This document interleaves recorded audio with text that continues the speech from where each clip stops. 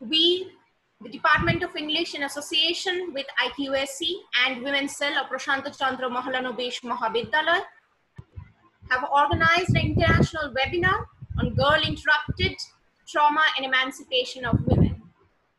I would like to invite our Head of Department of English, Dr. Shukanto Dash, to introduce the speaker. Over to you, Dr. Dash. Thank you very much. Good morning to one and all. Our coordinator, IQAC, Dr. Komala Mitra ma'am, convener, Women's Cell, Dr. Alpona Rai, and most importantly, our guest speaker in this session, Professor Sipra Mukherjee, Department of English, West Bengal State University. On behalf of the Department of English, Prasanta Chandra Mahalanobis Mahavidyalaya, I welcome you all once again to this webinar. And you probably know that we have 3 speakers in this particular webinar in 3 different time periods. Now, it's a matter of joy for us to host these eminent speakers who will be talking on different issues regarding gender sensitization, women's issues, the politics, as well as the poetics of women and gender studies. At the very outset, I may inform you that there may be certain technical issues or problems that may be beyond our control. But we all know that we are more or less now habituated with this kind of technical glitches that we encounter here. And we also believe that you will cooperate with us in conducting this webinar. So at the very outset, I once again, therefore, appreciate your patience and look forward to your cooperation. I may just inform you that we are extremely pleased and overwhelmed with your responses. More than 500 teachers, students, and scholars have got themselves registered for this webinar. So it's a matter of joy and pride for us to get this kind of support from you all. As you know that the UGC has in its recent instruction has asked the colleges and universities to conduct various programs on women's issues. And we have therefore started thinking on that, and then this particular program is a kind of call to UGC. And at the same time, we may inform you that our department has been closely working with the women's cell of our college to help our students get themselves, sensitized about the different issues regarding women. Now, we all are eagerly waiting for listening to the kind of electrifying speech that our guest speakers will be delivering very shortly. I therefore, on behalf of the Department of English, wish you all the best, and we look forward to your cooperation. And I always believe that the kind of interaction and the questions that may be raised by the kind of webinars that we are all organizing will help us to look at these different issues that are being talked about. Now, interestingly, the very titles, the topics that our guest speakers have actually chosen for delivering here are multidimensional and have immediate implications. So therefore, without taking much time here because of the technical problems and all that, let us all welcome our speaker, Professor Sipra Mukherjee, and we'll be extremely pleased to have the kind of conversation. As we all know that the success of a webinar depends more importantly not on the answers that a speaker or the person concerned provides, but the kind of questions that the webinar actually provokes. So we are all looking forward to a very intellectually provocative and stimulating interaction and conversation. So thank you very much. Let me call you later. Now over to you, Isha. Thank you. I would request Dr. Kamala Mitra, our IQAC coordinator, to say a few words as a welcome address. Over to you, Dr. Mitra. Great morning, everyone.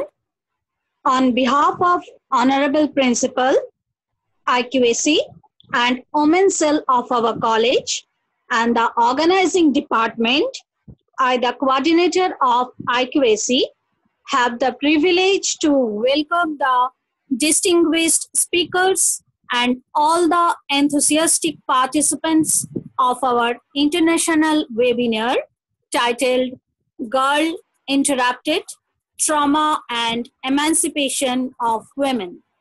I feel overwhelmed that we have been able to organize a webinar on such a topic that can develop sensitization to a genuinely sensitive issue of our society.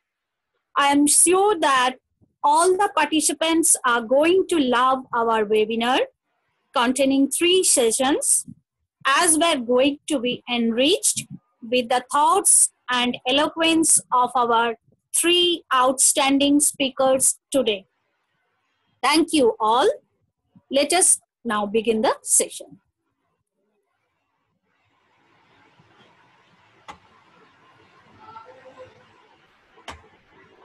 Thank you, Ankuna. Thank you, Dr. Mitra. I would now take the privilege of welcoming Dr. Sipra Mukherjee, Professor, Department of English, West Bengal State University. Her research interests are religion, caste, power, and folk literature, and she has authored various books, Literary Context Series, Modern English Literature, 1890 to 1960. She has been the editor of The Languages of Religion, Exploring the Politics of the Sacred, co-edited The Calcutta Mosaic, The Minority Communities of Calcutta, and Time Chart of Events and Publications of the 20th Century. Her research works on marginal literature, religion, and sociolinguistics in East India has been published in several peer-reviewed books and journals. I would now request Dr. Sipra Mukherjee to begin her lecture. Over to you, Dr. Mukherjee.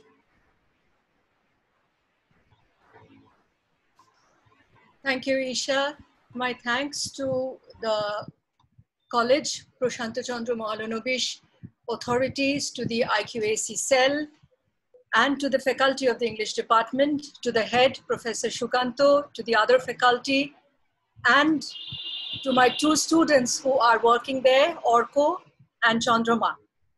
I'm indeed impressed that you could put together such a good, interesting webinar at such very, very short notice. I will try to keep to the brief that Chandrama has given me, which was the importance of gender sensitization among students to build awareness about violence and gender discrimination. I will try to keep to this brief, and therefore my words today will largely be targeted towards the students more than scholars, though I do notice there are some of my colleagues who are here in the audience, but I will largely be addressing students here in trying to help them understand the concepts of gender sensitization, the need for gender sensitization, as Chandra had told me, and the concepts of gender violence. Before I begin properly on my lecture, can you tell me if I am audible clearly? Yes, definitely, ma'am. Thank you so much, Isha.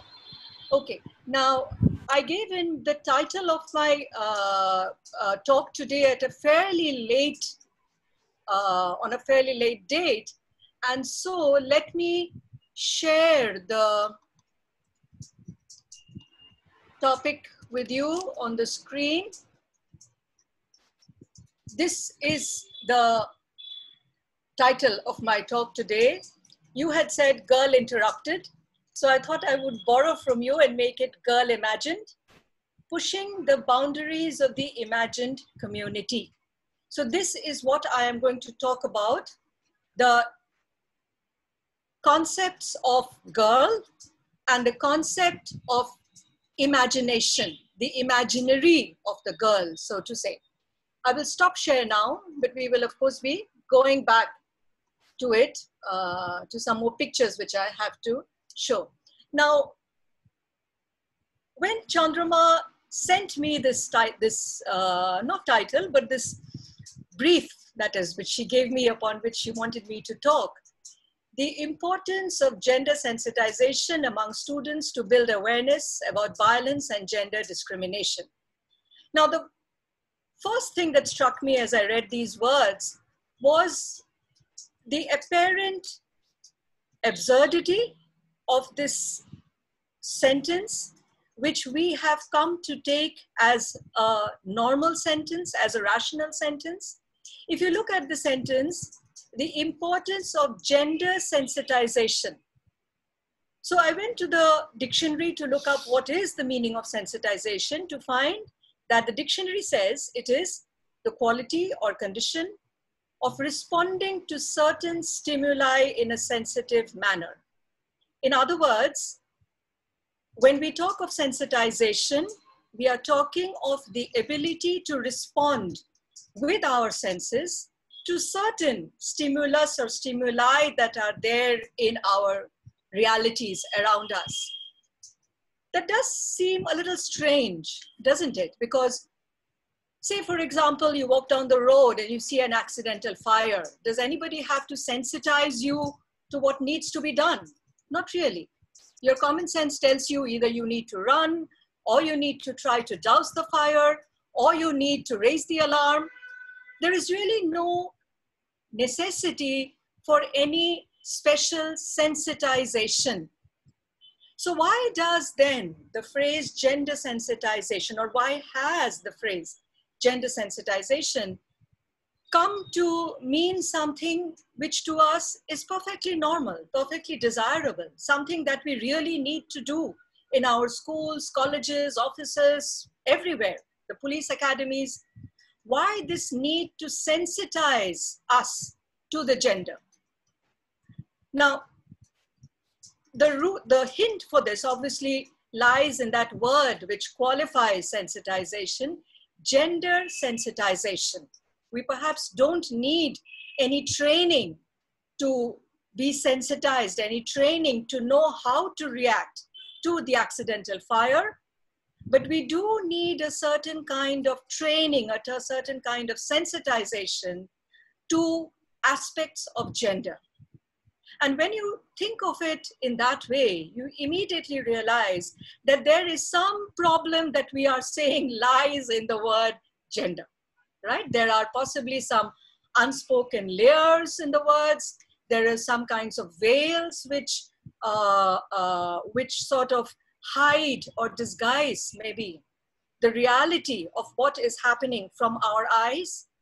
And it is because of that that when we look at certain events that involve gender, or when we hear of certain events that involve gender, we do not always see what commonsensically we would have otherwise seen. With our rationality, with our intelligence, we usually know how to react to realities happening around us. But in the case of gender, decades of work, centuries in fact, if we begin with Mary Wollstonecraft, of work, of study have told us that gender is an area which has been so layered with different kinds of pseudo-realities, of pseudo-understandings, that a certain kind of sensitization, a certain training on how to react is required if our responses and reactions are to be intelligent, rational, commonsensical. Okay? So that was the first part of what she told me, the importance of gender sensitization, she said, among students. So I'm going to target this largely towards students, to build awareness about violence and gender discrimination. That is, the violence that we usually see on the roads strike us as a reality of violence. But when we are talking of gender violence, we very often do not recognize it as violence. When we see discrimination, we very often do not recognize it as discrimination. What really has happened, therefore? Reality or realities over cultures, over the centuries, have dulled our senses, have blunted our intelligences in certain ways, so that we cannot react or respond or see what we would otherwise have seen. The endeavor over the past decades has been to gradually peel away these layers of artificial veils, of artificial pseudo-realities, so that the true reality which lies at the core of these incidents of violence and discrimination can be easily seen and recognized in the same way that we would see and recognize an accidental fire, can be seen and recognized by all of us, so that the violence and the discrimination gets addressed. When we talk of this complex package, so to say, of gender, we are, of course, going back what Simone de Beauvoir so famously had said many, many years ago, that gender is not natural. We are not born women, she said, we become women. Gender then is a culturally contingent aspect of existence. If I belong to this geographical territory of the East, I understand my gender identity in a certain way. If I belong to that geographically specific locale of the North, I understand my gender identity in a certain way. In fact, as our theorists have told us, Kate Millett famously with her sexual politics, that the understanding of gender is not just different from geographical space to geographical space, but the understanding of gender becomes different within the very same geographical space, in accordance with my class, in accordance with my caste, if you come to South Asia, in accordance with my education. So there are these different kinds of facets which have gone into the making of our gender identities. So we are made into women. In fact, since we have already had Judith Butler, we no longer think of the gender studies as women's studies.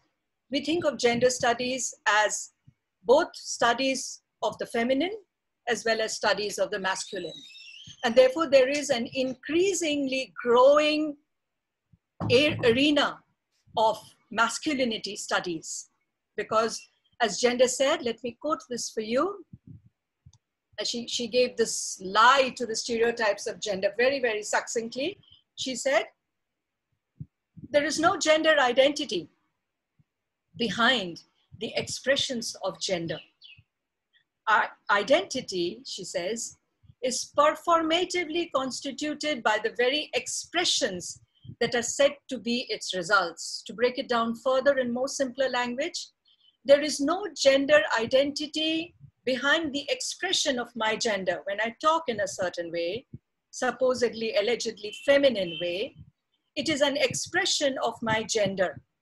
However, there is no deeper core reality lying beneath it. When I'm angry and I talk in a certain way, that expression of my anger is the expression of a reality of a feeling that I'm feeling inside. However, Butler is saying that the expression is all there is to the gender. The way you sit, the way you behave, the way you not just talk and behave and gesture, but also the way you think, the way you believe what your duties are have all been brought into you, these expressions of your identity, because of your understanding of your gender, whether it is the masculine gender or whether it is the feminine gender. So in a situation of crisis, a female expresses her gender in a certain way, a male is supposed to express his gender in a different way. And that is what Butler is saying when she says, identity is performatively constituted by the very expressions that are said to be its results. We usually say that it is because she is or he is a man that he's behaving like that. Butler is saying that's not it. He is behaving like that because he has been taught to behave like that. In other words, the core that we are moving into is the core of the human being. The ideas of gender, and this of course is coming down to us from the time of Simone de Beauvoir, that the ideas of gender are all what the society, the culture has imposed upon us. It is not necessarily the core of my being. And therefore, increasingly these days, we talk of the feminine genders which are desirable in a man: kindness, mercy, gentleness, right? We have increasingly come to value these qualities in males, just as we expect the females also to have masculine qualities: efficiency, punctuality, hard work. All of these, which were earlier considered to be aspects of the public sphere and therefore aspects of the male personality, are today expected from females also. With Butler's books, whether it is Gender Trouble or her later books, there has been therefore a deeper understanding of the idea of gender, a better understanding, a clearer understanding. And we are trying to strip away the many, many layers, peel away the layers. It's like taking an onion and gradually peeling away the layers to get to that small white core, which is hidden, the reality that is there in the idea of gender. Now, when we try to do this, what we are really then talking of is something which has taken the 20th century, definitely the late 20th century, and then 21st century now, by storm. And that is the idea of the imaginary, which is why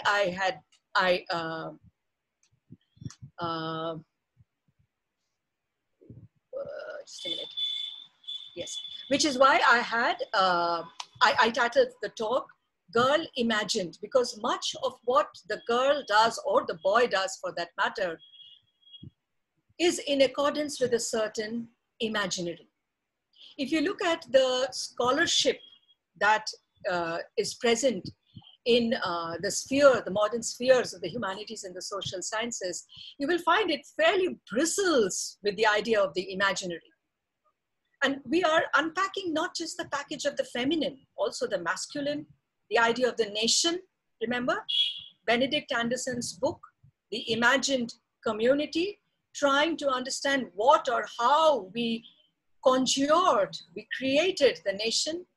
The imaginary of religion is repeatedly being spoken about. What is this idea of religion that all of us think of as so great, so true, so big? It is, after all, like gender, something which man has created. Everything that man has created is artificial, right? When you talk of something as natural, you mean it is something which nature has made. Something which nature has made, and when you say natural, you imply that this is something which is natural and therefore cannot be messed with. You cannot change it. If nature says you're going to be hungry, you're going to be hungry, you're going to need food, you're not going to need sleep, you're going to die otherwise. So the idea of the natural is something that is not made by man, that is made by the far, far, far more powerful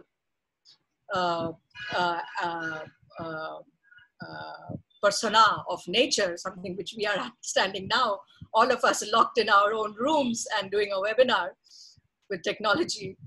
So nature, when we say something is natural, it is something which is beyond our control.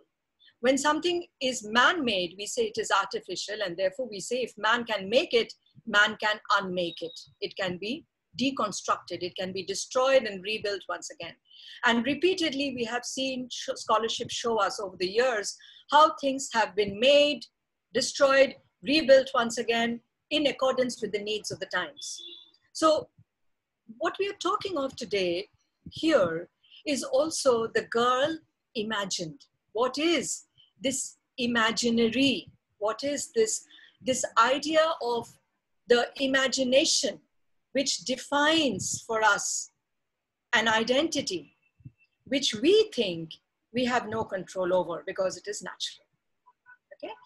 Now, let us borrow a little from Benedict Anderson's book, Imagined Communities. In Imagined Communities, this is what he says, and I thought this was a very, very telling statement which could be brought to bear upon the understandings of gender. New and old, he says, are aligned diachronically, and the former, new, appears always to invoke an ambiguous blessing from the dead. It is perhaps then understandable that all these many titles that have come about on the concept of the imagined or the imaginary, all of these are dealing with man-made constructs, religion, nation, identity, society, community. All of these are dealing with man-made constructs which are not totally new, totally modern, so to say, nor are they totally old. Though we think of the nation as something that has always existed with us, that is not true. If you read up on all the studies that have been made of the nation, Partha Chatterjee's books, Anderson's books, you will find that the nation, for us Indians at least, and also for Europeans, was made somewhere around the 18th, 19th century. For us, it was made around the 19th century, fairly recent therefore, right? However, when this concept of gender or nation or community, whatever you say, this concept was made, nobody spoke of it as something which is new, as something that we are inventing and making. They always spoke of it as something that had existed with us, that has always been there with us. We are only now beginning to give it a definite shape. Right? That is what we said when we constructed our Indian nation, that Bharatvarsha has always been a reality. Today we are only writing of Bharatvarsha as a nation because we are all in a colonized space, and therefore we think of all of ourselves as the same, as part of India. However, if you look back to our old songs, you will find the praise is not so much for Bharatvarsha. The praise is for Bangla, because that was our nation, that was our country, that was our desh. We knew very little about Rajasthan or Gujarat or the south of India or the north of India. In order for us to be able to understand the entirety as one construct, Abanindranath Thakur starts writing Rajkahini, stories of Rajasthan, etc., Rajputs, who are of ours, as he says. What then am I trying to say? What I'm trying to tell you is that though these constructs, whether it is of gender, nation, community, religion, whatever, though they may be new constructs, They are constructs which are made at a certain point of time. But despite this, when they make it, the makers of that construct do not tell you or do not even think themselves that this is something new. What they do is what Anderson is saying, that they fuse the old and the new together. And the new is always, as it were, turning to the old and sort of seeking blessings from it. So aligning itself with the old. Let's try to put this into our understanding of gender now, okay?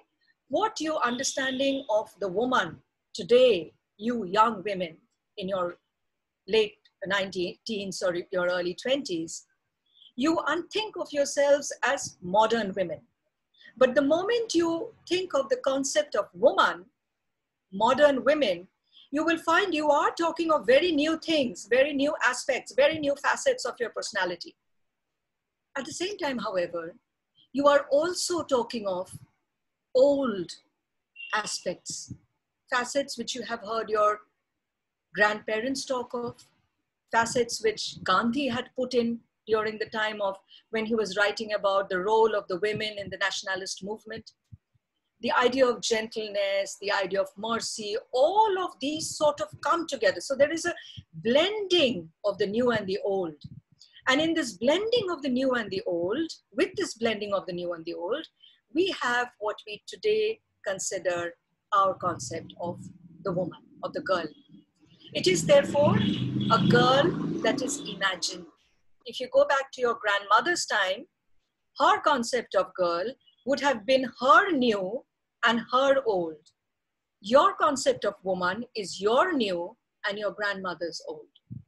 So what is happening then? The concept of gender then is constantly changing. It is not something which is constant. It is not something which remains unchanged, carved in stone. It is something which we constantly change in accordance with our needs. But we cannot entirely change it and make it of the new, because then it would lose its validation. It is, as you say, when you are sometimes challenged about something, why are you doing this? And you say, well, this is how it has been done since ages. You are seeking validation from the old age, from the olden times. You're not saying this is right or wrong. You're just saying this is how it has been. Similarly, these concepts, which are so important to our society, our communities, our worlds, here too, the concept of gender or the concepts of gender, be it masculine or feminine, have to have a lot of the old remaining in it. And of course, they take in more and more from the new, because otherwise, if the concept remained entirely old, the concept would have crashed. It would have become irrelevant. It would not have had any meaning, so to say, okay? All right, now for those who came in late, just an explanation which I gave at the beginning of the talk, that my talk today is largely targeted at students, and therefore I'm going to try to unpack the imaginary of gender, the imagined gender, so to say, to paraphrase Benedict Anderson's Imagined Communities. Now in this, what we find is the collective memory, therefore, becomes important, right? What I believe, what you believe, we all have our personal spaces. We all have our personal experiences and therefore our personal memories. But when we talk of these concepts, we are not just talking of our personal experiences. So my personal experience, if it is different from that of yours and of many others, will become an exception. It will not add to the collective memory, okay? Obviously, when I talk of collective memory, I'm talking of what Carl Jung in 1925 spoke of as the collective unconscious, okay? Now, I think I had brought in the quotation of the collective unconscious. Let me just read that out to you. Yes, I think this is it. This is Carl Jung saying, my thesis then is as follows. In addition to our immediate consciousness, which is of a thoroughly personal nature, and which we believe to be the only empirical psyche, empirical, something which I can experiment, something which I know from my senses, from my first-hand senses. Even if we tack on the personal unconscious, which Freud spoke of as an appendix, there exists a second psychic system of a collective, universal, and impersonal nature, which is identical in all individuals. This collective unconscious does not develop individually, but is inherited. It consists of pre-existent forms, the archetypes, which can only become conscious secondarily and which give definite form to certain psychic contents. This is what we talk of, or what we understand when we find an infant who has no memory of the fears of the dark being scared by darkness. When this is the explanation that we give when we find an infant who has no knowledge of music, when he or she feels happy when there is cheerful music being played. What is this? This person is somebody who doesn't know anything of music, happy, unhappy, whatever. Carl Jung says this is the collective unconscious that we are all born with. If you look at Amitabh Ghosh's essay, The Imam and the Indian, in his collection of essays, The Imam and the Indian, taken from the book In an Antique Land, where he is talking of his experiences when he was a research scholar in Egypt, a largely Muslim gathering. And he says, they are asking me on my religion, and they're laughing at me. You worship the cow? You do this, you do that, you're not circumcised? And Amitabh Ghosh says, he's a young scholar at that time, he says, I can understand, it's just a lighthearted discussion. But I cannot keep away from me the feeling of uneasiness and the feeling of fear that this talk of religion is immediately bringing into me. This uneasiness that I am different, that they are Muslims and I am Hindu. Where does this uneasiness or this fear in Amitabh Ghosh come from? Amitabh Ghosh is obviously referring to what he himself has faced when he was a child. Or even if he has not consciously faced, this legacy that we all carry with us about the memories of communal riots, so that whenever there is the word riot is used, we are immediately anxious. And we never think of riot as anything other than communal riots, right? So that is the unconscious, the collective memory of us South Asians, of us Indians, who have read and heard and possibly experienced so much in our histories that the word riot always to us will mean communal riots. So in this way, the collective unconscious becomes part of our identities. The idea, the reason why I move so much into the collective unconscious is because much of your understanding of gender is from this imaginary, the collective unconscious. Let me move a little bit now into some few pictures which I have got for you. And where I am going into this, I'm using a case study. See, these are, when you cannot talk of these as abstract theories, right? We understand gender through experiences, through examples. So I'm going to take you into a case study, which I'm taking from Urvashi Butalia's book, Partition, The Other Side of Silence.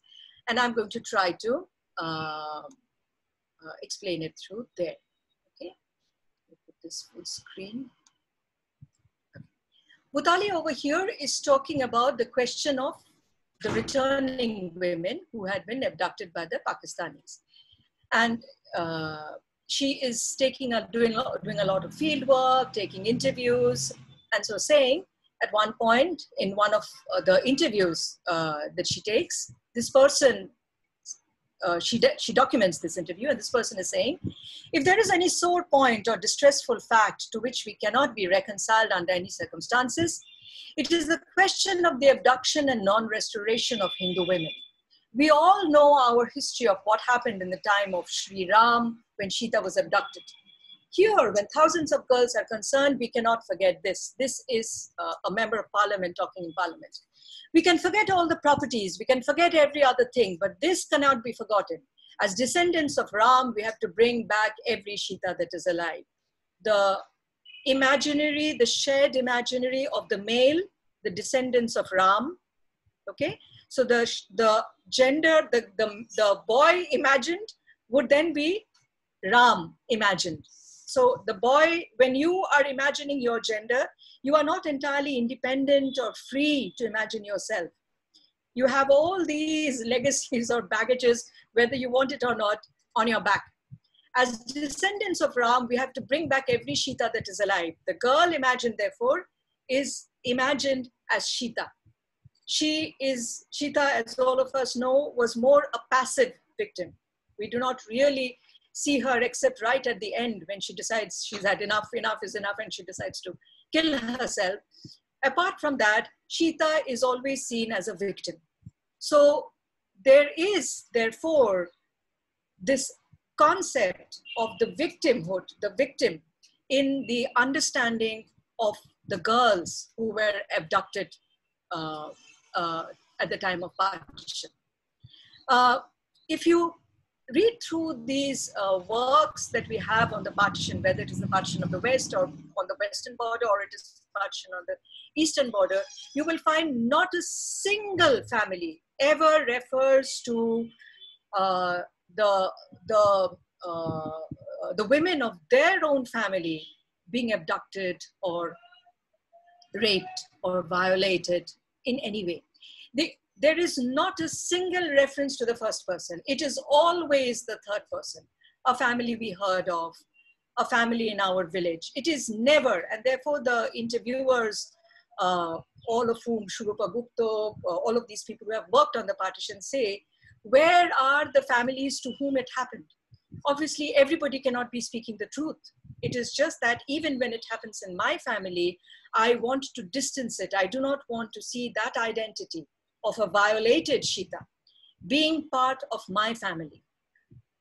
Many scholars who've worked along the Punjab border are today speaking of women who were abducted. If you look at the works of Krishna Sobti, for example, women who were abducted, or women who found shelter, who were given shelter in a home or in a family, finally marrying into that family and leading happy lives.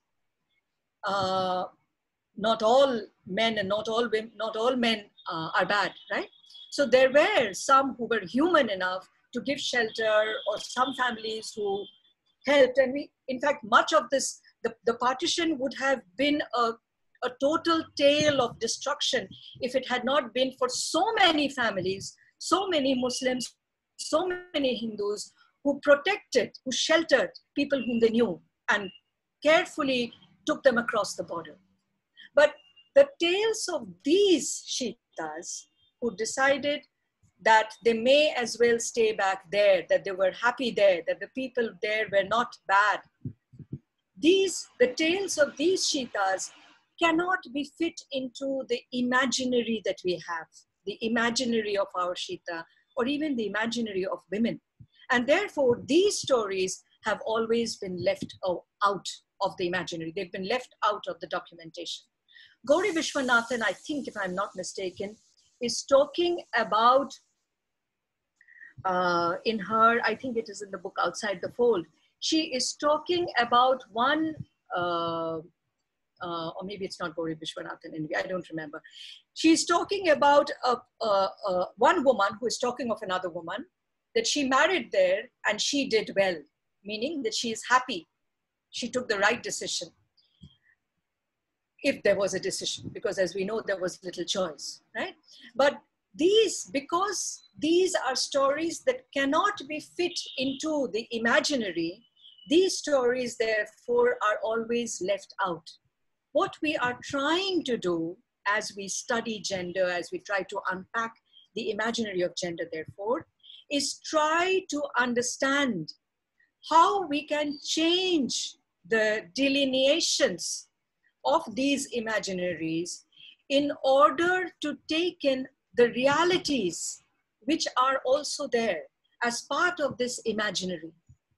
That a man can be moved to tears, that a woman can be far more physically strong than a man. Mary Com has proved that.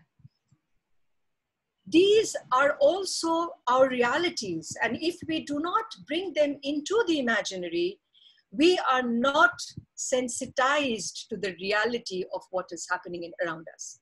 In order for gender sensitization, therefore, we need to push the boundaries. We need to push the envelope. We need to push the boundaries so as to take in other realities which are as true as the realities which are already part of the gender. Okay, now how do I go to the next slide? Okay, this is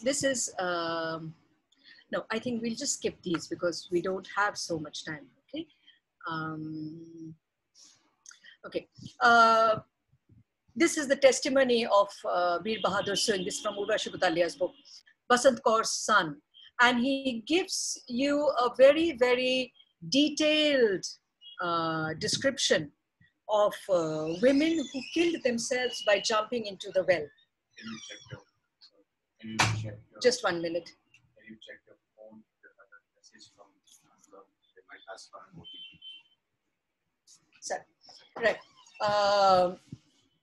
Now, what was I saying? Yes, he gives you a detailed description of these women who were cornered, who were surrounded, and knew that they had no way, no hope of escaping, and so they decided to kill themselves by jumping into a well. Now, they jump into the well, right, one after the other, and after quite a few jump in, the well fills up.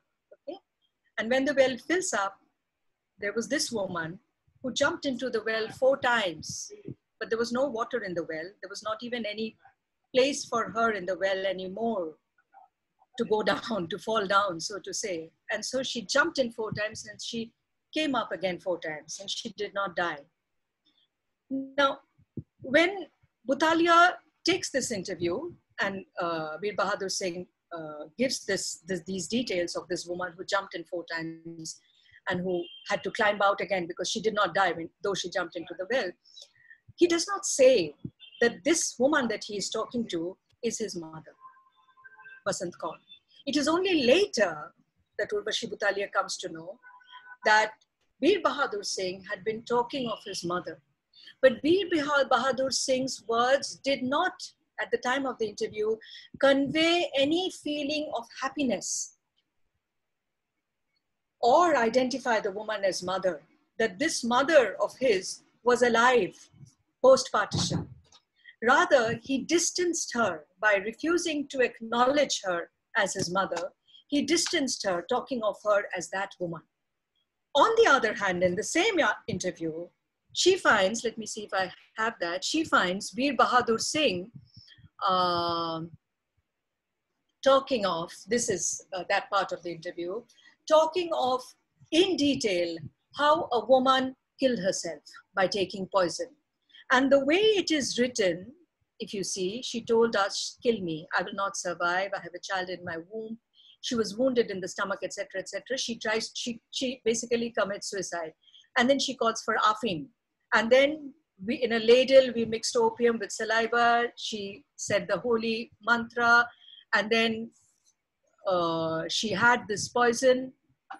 And very gradually, and as Bir Bahadur Singh details the death, you can see the pride that he feels in this woman who decided to kill herself rather than be dishonored. What I'm trying to tell you, therefore, is that the imaginary of both women and men, but here we are talking largely of the women, the imaginary of the woman is such that it allows only honor to be part of it.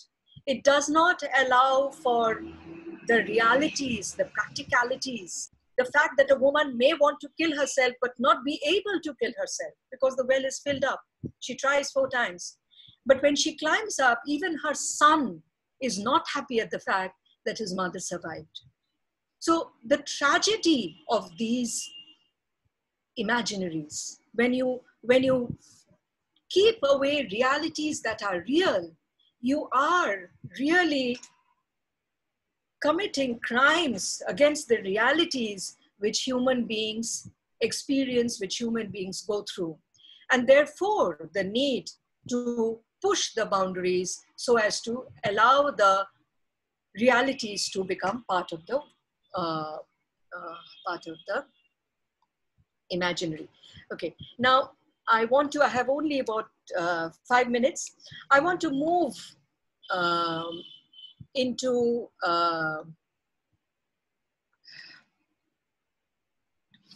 what Virginia Woolf had said in her Room of One's Own, right? And that, remember, if you remember, she is talking right at towards the beginning, in the first few pages, she's talking about how she is how she is relaxing beside a river in this place which she names Oxbridge, by which she obviously means Oxford and Cambridge, universities into which she had been denied admission, but universities which now are inviting her to speak. And she says that she finds that that as she speaks of this trying to think of ideas in the idiom of fishing. And she says that as I lower my fishing rod into the river, hoping that the fish will come and bite, ideas will come to my mind, suddenly there is this guard who will come in and who chases her off the grass, because you're not supposed to be on the grass.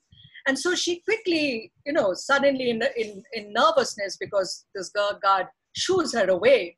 She's after all a woman, and he doesn't know she's Virginia Woolf, the woman. She sort of scurries away from the grass. And then she says, but that by the time I scurried away, the fish that had been biting, the ideas that had been coming to my mind, I had lost that bite for the time being. And so she tries to go to the library, and she sees that the library is like a fortress, impermeable, indifferent, something which she says is in stark contrast to my own vulnerability. And since she is not welcome there also, she says, never will I ask for that hospitality again. This idea of the genders occupying different spaces, this idea of the imaginary of the woman being something that is alien to the precincts of Oxbridge, the precincts of a library, all of these bring to her the need to reimagine the boundaries, the need for us to think again of these outlines, these lines which delineate the figure of the woman or the figure of the man. And in another essay, which is this essay by, essay which she calls Mr. Arnold and Mrs. Brown, she is speaking of this old woman, Mrs. Brown, who is sitting in a corner of a railway compartment. She's sitting on one side of the railway compartment, and she looks that side, and there is this old woman sitting on that other corner. And she tries to understand the woman. And as she tries to understand the woman, she says that till date, all the people who have written about a person like Mrs. Brown, this woman who is sitting on the other corner, would only have seen her shabby clothes, her graying hair, her old hat, would not have spoken about what was going on inside her. It is now necessary, she says, to look inside, not at the exteriors that these writers like Mr. Arnold have been talking to us about, but rather talk of the other realities, which are also part of the realities that are inside, so that we are able to have a more complete idea of Mrs. Brown, or of all human beings, women. Let me read this, this small short quotation to you from here.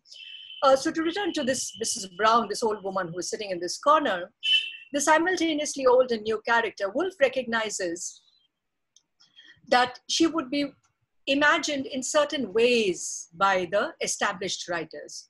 Old Mrs. Brown's character, she writes, will strike you very differently according to the age and country in which you happen to be born. it would be easy enough to write 3 different versions of that incident in the train: an English version, a French version, and a Russian version. The English writer would make the old lady into a character, you know, eccentric character. He would bring out her oddities, mannerisms, her buttons, her wrinkles, her ribbons, her warts. Her personality would dominate the book, this personality. A French writer would rub out all that. He would sacrifice the individual Mrs. Brown to give a more general view of human nature, to make a more abstract, proportioned, harmonious whole.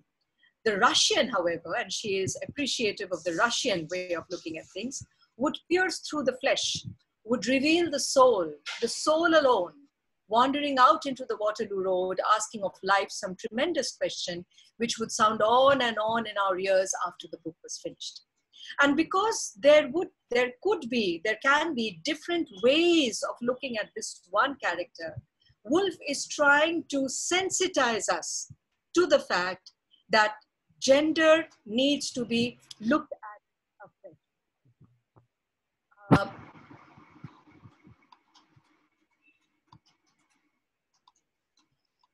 A few general, where are we? A few general slides before I begin. I have only 3 or 4 minutes. This is therefore something that we talk of like,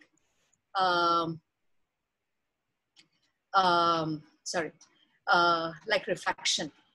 Okay, there is a certain reality, but because of the layers of light and because of the way in which the light from there strikes our eyes, we see it as different.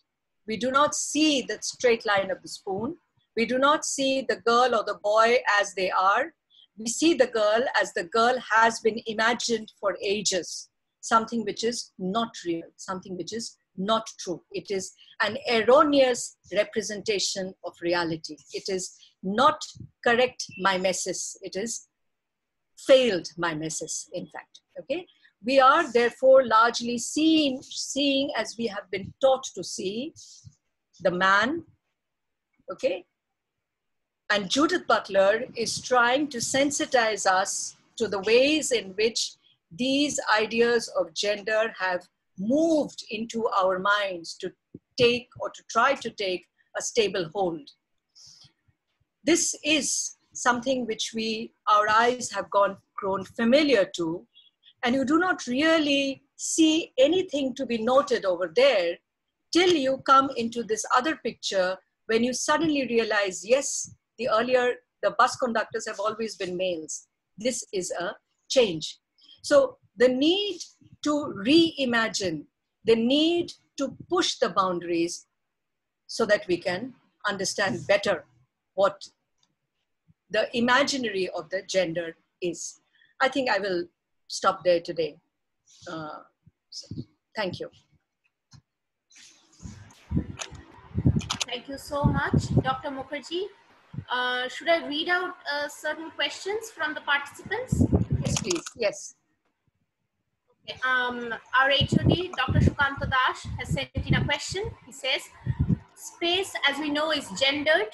The recent slogan, "Walk from home," has confused and complicated the so-called notions of home and the world. What is your take on it?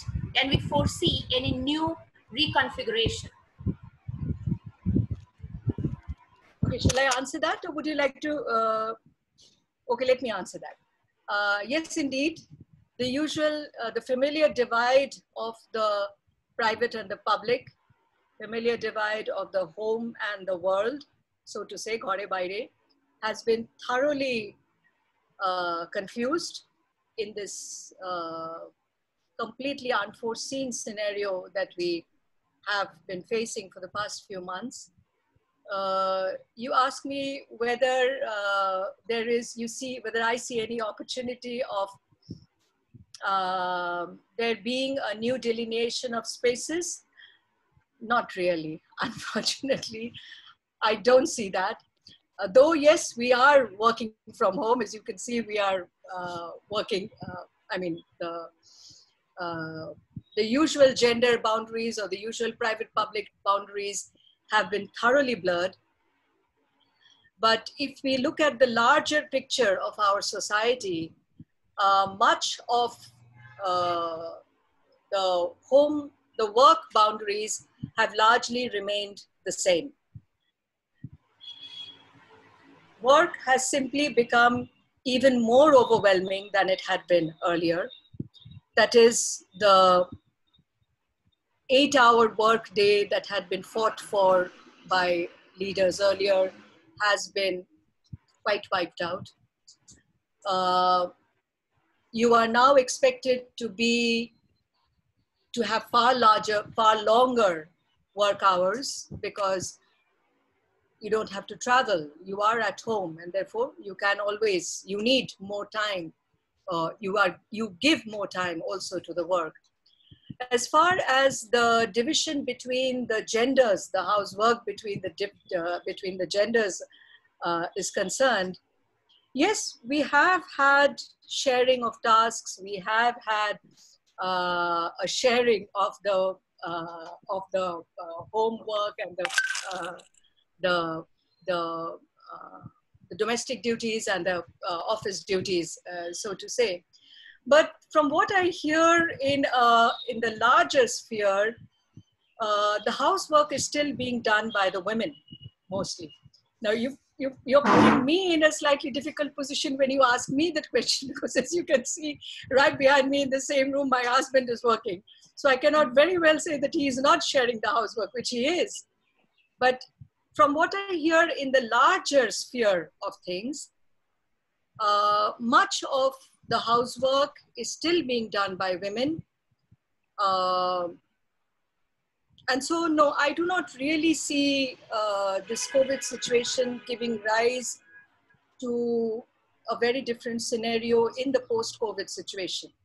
What may change will change only for those who are already sensitive, who are already converts, so to say, who do not believe so much in the gender division. So people who had already been taking an active role in the housework are only taking a more active role now. I do not think people or males who believe that housework or domestic work was the women's concern totally are really taking on any share of the housework. So no, I'm pessimistic there. I don't really see a chance for much change. Thank you, ma'am. Should I go to the next question? There are a lot coming in.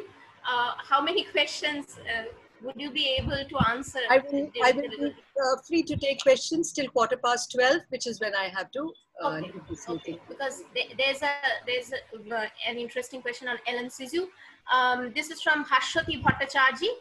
Do you think that women can perceive or come closer to their inherent archetypal psyche by writing autobiographies? And can we draw this inference from what Helen Sisu very famously said in her essay, The Laugh of Medusa, that women can connect with herself by writing?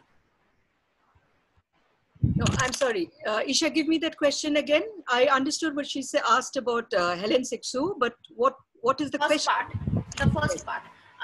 She says, do you think that women can perceive or come closer to their inherent archetypal psyche by writing autobiographies? This is her question.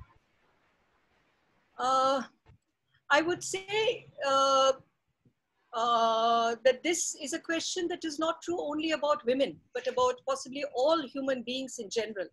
Increasingly, we are looking to humans as humans, not so much as man or woman.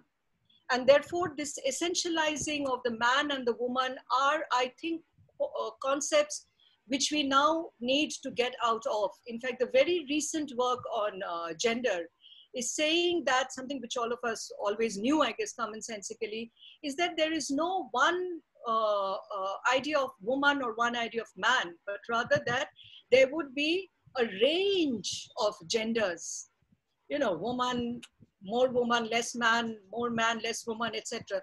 And if we must use the binary of woman and man, a binary which I think we need to do away with now, but if we must use the binary of woman and man, then yes, I think all human beings are or do find it easier to be in touch with their true selves, with their inner ideas, with their inner entities through the writing of autobiographies. This is something which has been delved in detail in the writings of those women. I cannot remember the name of this person right now, who speaks about how the autobiography is an act of rebellion, because you decide to put out your story as coming from yourself, not your story as coming from society. Both women and men are viewed by society in a certain way. When you write an autobiography, you are writing about yourself as an individual, not as part of a community of women or a community of men. So yes, I think this, the answer to this question would be yes, except that I think the binaries of woman and man have got increasingly complicated in the last decade. Thank you. The next question is from Dr. Muhua Bhomik, who asks, what is your take on Dalit women as far as this concept of girl imagined is concerned? Thank you, Muhua. As you know very well, no clean answer to that is possible. No yes or no, this or that answer to that is possible. When we talk of Dalit women, we are talking of a huge variety, a diversity of spheres. Education, illiteracy, poverty, privilege. It's a huge variety or a diversity of contexts that we are looking at. And therefore, we cannot really, I cannot really give any answer to that. But let me try to take your question in a generalized kind of a way. We don't usually try to, we don't usually like answering in a very general, universalized kind of a manner, because we are always advising our students to be particular, to be specific, to illustrate with examples. But if I were to speak of Dalit women in a pan-Indian scenario, then I would say that the imagination, the imaginary of the Dalit woman is different from that, from the imaginary of the upper caste women. In some ways it is more flexible, but in some ways it is also far more restricted because of the lack of access to opportunities. But in some ways it is far more flexible. I'm reminded of a funny story which I had heard from a friend who was working among the Satnami Christians of Gujarat, I think, or Bihar. And he had said that with conversion to Christianity, the women of the lower castes tried to become more, what shall I say, polite. Now, when they became more polite, they could no longer give the usual galis that they would earlier have given easily to their husbands. And this became a problem. And there were complaints from the women about how in times of quarrels at home, the earlier words, colorful words, which they would have used in these situations to put the man in his place and to really fight it out, were now being denied to them because they had risen sort of to the level of the upper caste women who did not usually give galis. And therefore they found themselves to be somewhat weakened in the procedure. So the imaginaries of the Dalit woman and the upper caste women are definitely different in different ways. Thank you, ma'am. Yes. Just a second. Okay, the next question is from, ma'am, can you hear me? Yes, I can. The next question is from Samana Madhuri, who asks if you had been influenced by Raymond Williams's definition of quote-unquote culture while interpreting the girl as someone who is always in the making from the old and the new. Raymond Williams, I think, is somebody I am always influenced by, not just by this. And yes, definitely, he doesn't give you any idea. If you're obviously talking of the new idea of culture that Raymond Williams and also, what was the name of that other person? Who bring in this wider idea of culture. But no, if you talk of influence as far as this talk was concerned, I think it would be more correct to say that Raymond Williams's concept of the structures of feeling become far more relevant over here. What is the structures of feeling? Structures of feeling, Raymond Williams says, are ways of thinking into which we get conditioned. So when we feel something, we tend to categorize, to label that feeling in accordance with structures that we have been handed down.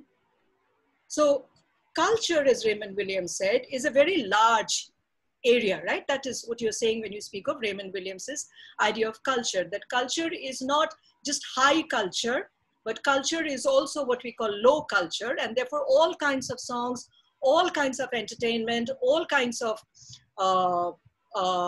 drama that we had earlier pushed away as not belonging to culture are all forms of culture. That is the basis of Raymond Williams's Culture and Society thesis. But more relevant to this talk, I think, would be the idea of his structures of feeling, because as he is saying, that because we get accustomed and trained in our minds to thinking along these structures which we have inherited as legacies, we tend to interpret and understand our feelings in accordance with those structures. Look at the reverse way in which it is happening. I feel something, but I don't recognize that feeling in the way I feel it. I recognize that feeling in the way that structure has told me to. So when I encounter something or when I have a feeling, I try to see which of the words or which of the feelings, which of the ideas or ideals that we have been given, my feeling fits into two. This is, of course, if you go a little deeper, you will understand this is also the understanding of language. That if I don't have a word for it, I don't know it. If I see a color which is not blue, not green, I say it is bluish green, but I don't see the new color as it exists because I don't have a word for it. So similarly, Raymond Williams is telling us that if I don't have that structure, I don't know how to talk about it. I don't know how to speak about it. To give you a very simple example, which would be immediately comprehensible to all students, it is rape has become something which we are repeatedly talking about, right? And women or girls who are raped complain about it. They lodge complaints about it. When they lodge complaints or when they complain to their family members, to their parents or to their sisters, brothers, friends about it, they know how to talk about it. They know what has happened. And the person to whom they are telling it to also know what has happened, what the crime is, what the punishment should be. There is therefore a structure about this discourse that is already has come about in our society. It hasn't come about automatically. It has come about through years of speaking about it, trying to speak about it, talking about it, forcefully making others listen, pushing the boundaries, so to say.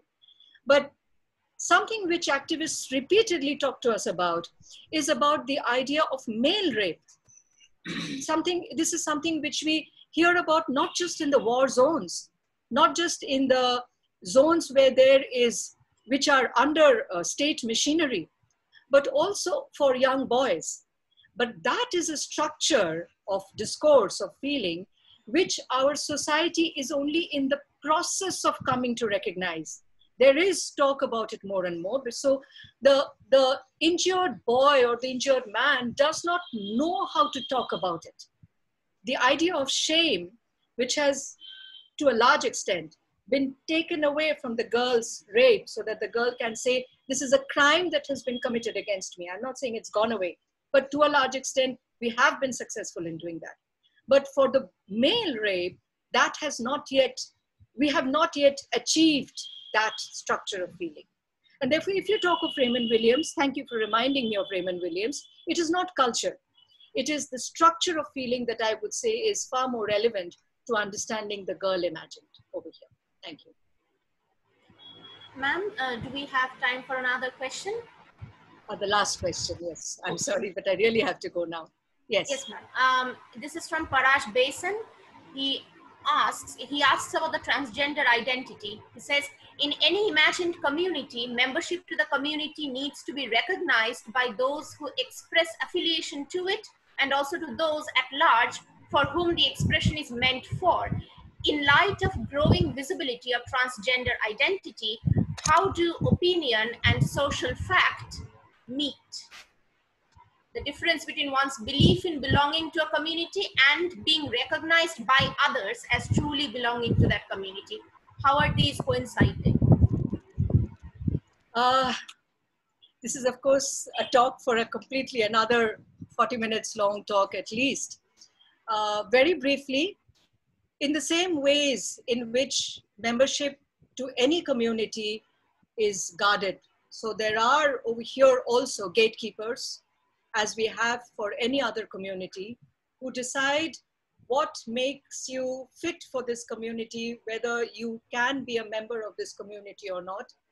However, since the transgender community is still largely on the margins, the gatekeeping to that community is possibly, I do not claim to be an authority over here because I have not studied as much as I have as on other subjects as I have on this subject of the transgenders.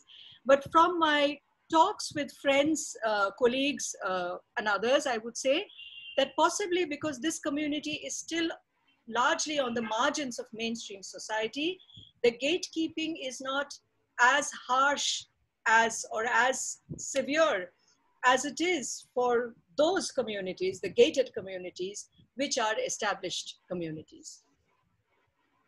I think that is the best that I can give you as answer. Thank you so much, ma'am. This had been an enlightening lecture.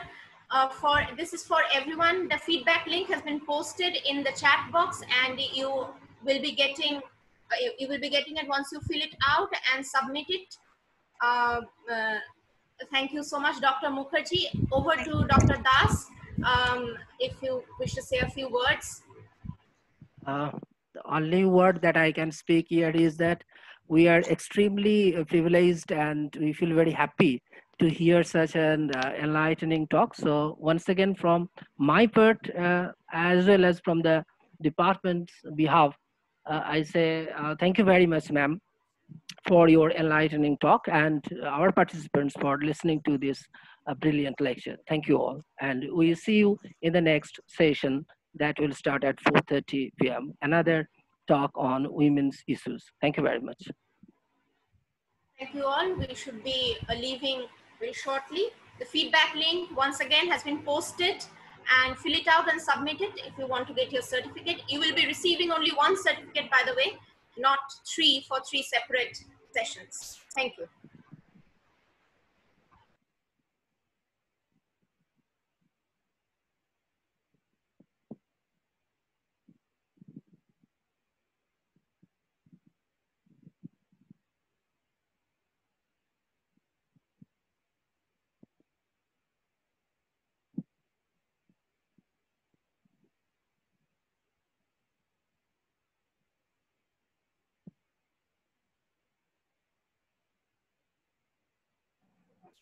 Meeting খোলা রাখছো তো এখন অঙ্কনাদি mute আছো এমন একটা জিনিস নিয়ে discuss বলছি মিটিং খোলা রাখছো তো এখন মিটিং এন্ড করে দেবো মিটিং এন্ড করে দেওয়া হবে আবার 4:30 আচ্ছা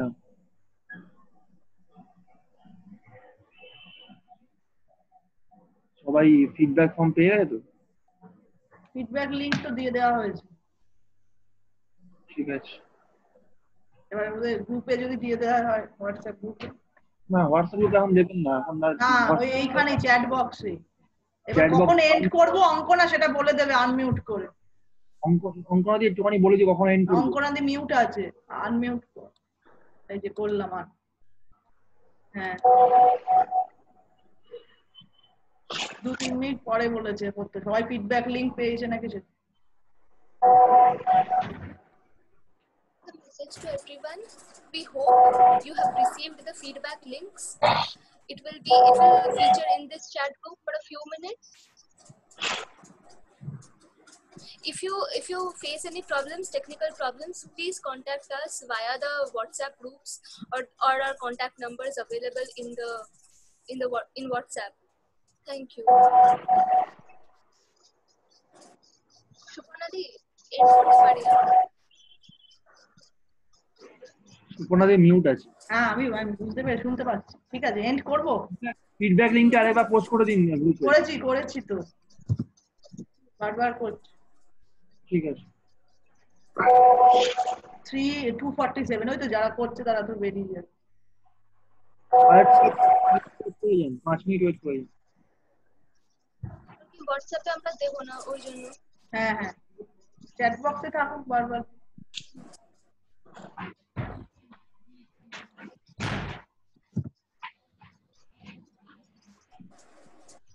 না এই যে চ্যাটটাও না ইয়ে হবে, মানে কারা কারা অ্যাটেন্ডেন্স সেটাও তুমি পেয়ে যাবে যারা করেছে 3-1। কিন্তু বলে দাও there will be 3 feedback link, নাকি একটা ফিডব্যাক থাকবে না তিনটে থাকবে ফিডব্যাক? সেম ফিডব্যাক একটাই feedback link, R each participant is entitled to only one certificate, and it is advisable that each participant fills out only one feedback link. কিন্তু প্রত্যেকটা স্পিকারের যে ফিডব্যাক সেটা তো মানে আলাদা করে না, ওখানে ওইভাবেই মেনশন আছে লিংকে।